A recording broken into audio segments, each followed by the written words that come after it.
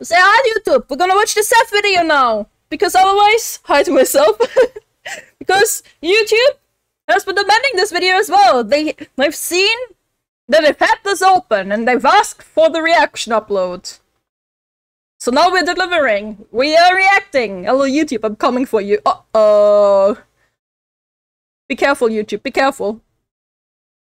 Piss your pants, YouTube viewers. What's up, YouTube? Hi, YouTube. Let's watch the Seth video. Woke up in a feverish sweat. It was another one of those nights. I had the same nightmare. Walt Disney let their intellectual property go into public domain. I felt sick. Thinking of vomit made me think of Pepsi, so I held it in. My diabetes was acting up. Pacemaker says I'm dangerously close to dropping below type 2. I needed something to calm my nerves. A Krispy Kreme, Coke Vanilla, and a needle full of... I love Coke Vanilla. Coke Vanilla is my favorite Coke flavor. Coke Vanilla is my favorite Coke flavor, man. Heroin. Just what the doctor ordered. I think we communicated through several language barriers. Somewhere between the Aramaic and clerical Hebrew, I can't help but think we lost something in the translation. Lighting a cigarette against the pregnant darkness, I go for a walk. I'm cutting down, which is why I cut off the filter. Like a dog showing you its stomach, I send the tobacco a clear message. Yeah, of course, I trust you. People pass by as I log into my Twitter alt and send out a credible threat to a Minecraft YouTuber. For some of us, it's not about the recognition. It's about doing our part. This is a city that never sleeps. Once I saw... Wait, what did I just say about Pyrocynical? This is a city that never sleeps. Pyrocynical was shot by an agent of virtue. Once I saw a man was that a Bao cosplay? Wait, was there? People pass by as I log into my Twitter alt and send out a credible threat. Where? On the phone? Or in the bag? Or like, he often puts pyro in his videos, okay? Shots literally fired, yes. Pass by. On his phone, okay. It's KFC, it's... No, it's the Mall Wizard. I don't think it's Bao doing the Mall Wizard, though. Bao also cosplayed that. She did, but Bao cosplayed the Mall Wizard. The Mall Wizard, I think that was just the original. Can you raise the volume a little bit? I can. Give me a moment. Let me boost it for you guys. Sorry. A credible threat this is better? to a Minecraft YouTuber. For some of us, louder. It's not about the recognition. It's about doing our part. This is a city that never sleeps. Once I saw a man standing off the side of a pier, tears rolling down his eyes as he told me, I can't trust anyone. That's why I ride myself. He auto-filleted himself on the spot and rolled away like a meat-powered wheel. Never did catch his name. Scammers, tricks, open source developers. I've seen some sick things in my time. My Kaizen V-Love Plus implant can instantly sniff out if someone's an incel or in a committed polycule. But more importantly, if they have any spare change, I don't beg for money. I just ask 19 times and that's it. My name is SsethTzeentach, private investigator, professional. I love how Bobby Kotick is his profile picture, and that's it. My name is SsethTzeentach. Freaking Bobby Kotick, the man himself. Private investigator, professional gang stalker. And this is my office for the next 50 minutes. After that, I gotta buy something. Why am I telling you all this? Because together, we're gonna clean up these streets. Hey gang, sorry, I've been distracted. I kept staying up late playing Once Human, an all-new free-to-play post-apocalyptic open-world survival game releasing July 9th. Oh shit, did he get sponsored by them? Shit, nice. Transformed our world into the world of Skibbity Toilet. This is not a joke. You'll be fighting every Z-list creepypasta from Siren Head to a refrigerator to an overly aggressive schoolboy. What the frick is that? Yo, thank you for the Prime sub! Thank you so much! Nike Monkey 12 just subscribed with Prime. What the hell is that abomination? That's my school bus. What? Like, I downloaded Once Human. I'm not sure if I want to play it on stream yet. 500 subs? Only 530? What? What? Everyday objects are no longer your friend, and you will die at the hands of a Funko Pop. However, some of these deviations can be tamed to help you fight, craft, and survive. This is Pokemon. Did it could only say 530 subs instead of... Okay. Through the lens of a man addicted to fentanyl. There's base building with full creative freedom and PvP with Small up to 4,000 YouTuber indeed. gamers in a They're single very server. small. As absurd as this sounds, it's a lot of fun. I captured a bee, and now it pollinates my crops. The Semitic capitalist fears the self-sufficient I do want to rice try the farmer. game. And if you're interested, you I do can want to try download the game game on Steam using my link in the description below. I already have the game, I just haven't tried it yet. Would you guys like to see it being tried out live Hey, on people. stream? Seth here. Shadows of Doubt takes place in an alternate timeline where Yes, you Ronald would like Reagan to? was crushed to death by Not you could show cute creatures to the streamers. Yeah, absolutely, yeah? Okay, maybe we'll do it next week then. Maybe next week or the week after then. his karmic debt. Thankfully, our new president, the Coca-Cola Company, has completed its righteous task of filling ghettos with crack cocaine. Unfortunately, the definition has expanded. You are the ghetto. Tensions are high, a small crime YouTuber with is a cool fox, rampant. right? The only true justice is in the shadows. The shadows of doubt. But, I doubt that. I checked the shadows. You know what I found? Me stealing your diamonds, battering your wife, and reporting you for domestic abuse. It's nothing personal. I just need a higher social credit score so I can get out of this hellhole. The actual game is, on its face, a actual social credit What's score? it simulating? What? Everything. Starting a new game Yo. generates an entire city, populates it with citizens that each have their own jobs, relationships, hobbies, and of course, homicidal fantasies. Murder is like romance in a male prison. It requires a perpetrator and a victim, and everything in between is a trail of clues left in their wake. Your job is to follow those clues, find the perp, and bring them to justice. That sounds actually like such a Brought fun to you by game. American Spirit, premium quality organic tobacco. So That actually grab your sounds trench so much coat, fun. What scoop the out your fuck? cone cells with a spoon. Playing on and let's stream get one, to probably work. next Step week. 1, we need to I'm break into the thinking. crime scene and steal everything. Next week It's or the what week victim after. would have wanted. After that, we can start Sounds really looking good, for it clues. does. Who died? How did they die? And when did they become dead? Make sure to get their prints while you're going through their wallet for loose change. Did they live alone? If not, find their partner's fingerprints. NPCs aren't programmed to have friends. The only time they physically meet another person is to be murdered. So any unknown fingerprint is definitely the killer. Look around for anything they might have touched during entry or Oh, Shadow of Doubt, this game is awesome. I haven't heard of this game before, so... this is basically my first introduction to the game as well. A procedural generator with random murder to solve and different leads to follow. Great game. That sounds so insane. That is so insane. escape. Doorknobs, light switches, the inside of a woman's toilet bowl. Anything is possible. Did the killer leave a murder weapon? Or drop a calling card? We did the Wait, easy part.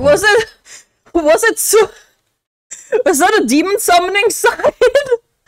Or is that just blood? It looks like a freaking demon summoning sign. What the hell?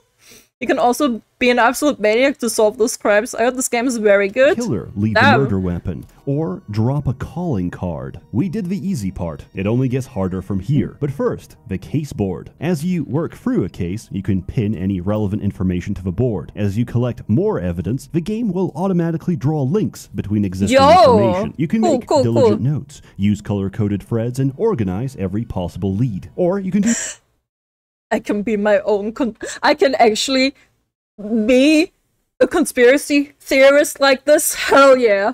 It's not demon summoning sign, it's magic circle. My bad! and pin random shit together and follow your schizophrenia. I can't solve this mystery on the physical plane. I need crystal meth to go to Hyperborea and ask Yakub directly. And when you're done playing arts and crafts in an active crime scene, This actually you is can a demon start looking summoning for circle, leads, man. check for handwritten notes, break into their computer and check for emails, open their address book, see if they made any recent calls. Now, it's about lunchtime, but we gotta get our hands dirty first. Find the landlord's office, break in, check their files on every tenant, then break into their computer and check the CCTV. Every security camera in the game takes photos every few minutes. Every image showing a person gets saved to a 24-hour buffer, so you want to get to it as soon as you can. As you go through the footage, you should recognize every tenant, so print out anyone unknown, anyone who went near the victim's house, and anyone remotely suspicious. Alright, now we can go to lunch. Now, we have plenty of leads to follow up. We need to find each potential suspect and cross-reference their information. Look, I'd love to keep holding your hand, but I can't. Each case is unique, so the best way to explain the game is to tell you what I've been through. The first time I ever played this game, I ignored all the instructions, opened the fridge, and ate raw pork. I got so nauseous I couldn't answer the telephone, and spent the next 10 minutes battling with the controls to try get in bed to sleep off of food.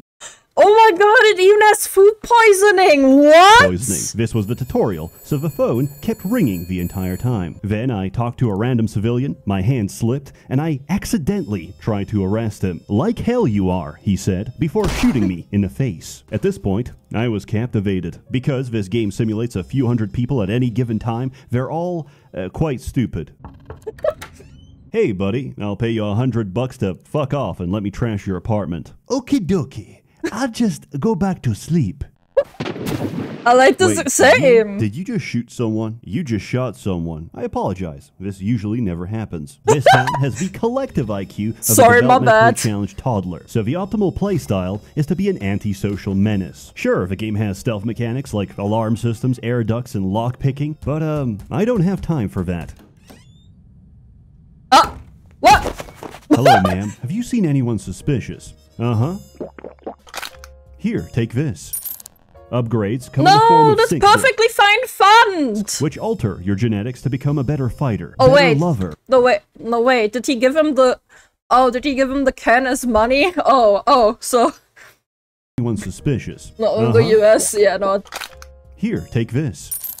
Upgrades come in the form of sync discs, which alter your genetics to become a better fighter, better lover, and most importantly, a better consumer of starch cola. You're supposed to earn them from side jobs, until you learn of a more effective method called beating the shit out of your neighbors and breaking into their safe. To top it all off, there's no long-term penalty for crime. Every exterior door is linked to a complex series of tubes that detects when I leave a building, sending out a pre-recorded YouTube apology that makes the population forget my actions.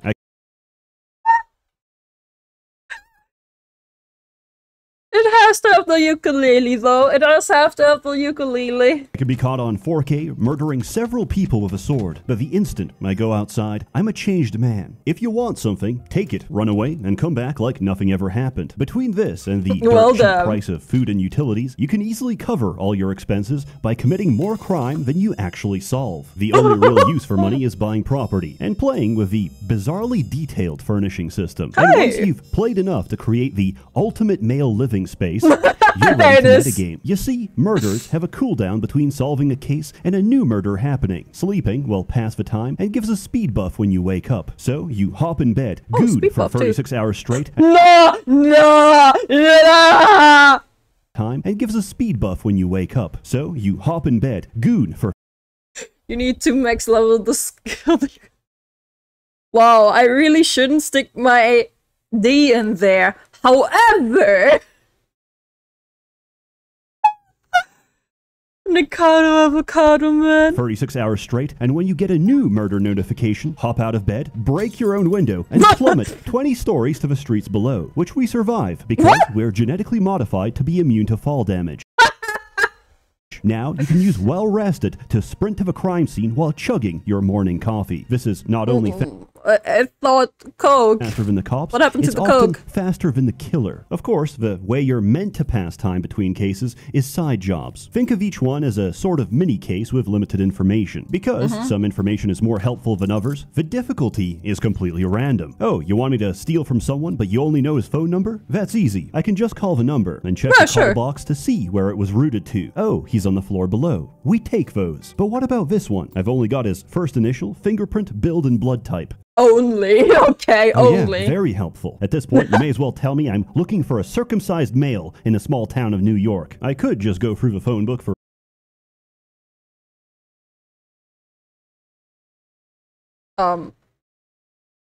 Is it rare for people to be circumcised in New York? every name with the same initial, but I've got an even better idea. Go to City Hall and open up the government database. This has records of every single citizen in the game. You're meant to type at least 2 characters to get any results, but this includes space. Naturally, everyone has a last name, so everyone has space and a letter in their name. Now you can go through the entire database in alphabetical order and print out every single person's information. Eventually, whatever case you had will just solve itself. But we're not done. If you have the mental fortitude to sit there for a real-life half hour, congratulations, you just ruined the game. Now your character will solve cases the nanosecond you get them. Arrest the killer. Already found him. Cool. Okay, so the victim was poisoned by a stalker neighbor for not loving her enough, but the victim did manage to get a shot off before expiring. She can't go to the hospital, so she's probably limping home as we speak. That took less than 2 minutes. Personally, I don't use the government database. I get my evidence the old-fashioned way, following a woman home to her place of residence and hiding inside her septic tank until I expire. When they discover my body, the police will do the rest. One time, I checked the victim's work computer.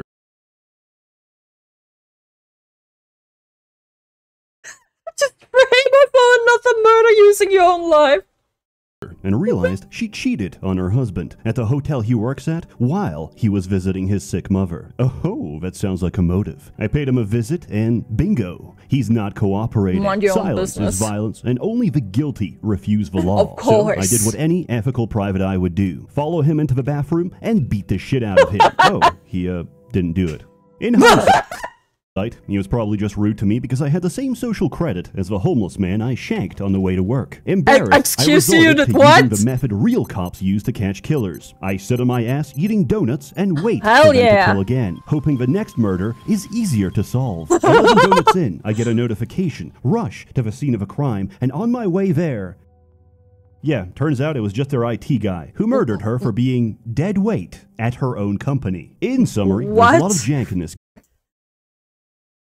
The reason is that game. Things will this game seems peak, it Black does. markets will randomly deny service even if you give a right password. And sometimes, all the foot traffic causes a congestion, where everyone gets stuck on the same staircase, and the only way to free them is by throwing hammers in their face. But for a game made by a small team of Albanian immigrants on the budget of a kidney stone, it's really impressive. There's no other game that captures the ambience of living in modern-day Shanghai, slurping my MSG noodles as I listen to the soft drizzle of acid rain. Many games struggle with procedural generation. Generally, I don't even like it. It's just another buzzword for infinite slop. But Shadows of Doubt succeeds because it creates nonsense. And because true crime will always be more bizarre than any simulation, the situations it creates are not only compelling, they're believable. And remember, Once Human launches on July 9th. Download the game for free right now. As always, more content to come, so stay tuned. A warm thanks to the many members of the Merchants Guild, generously funding and bankrolling these videos. You're all truly wonderful. Have a good one. What a good video.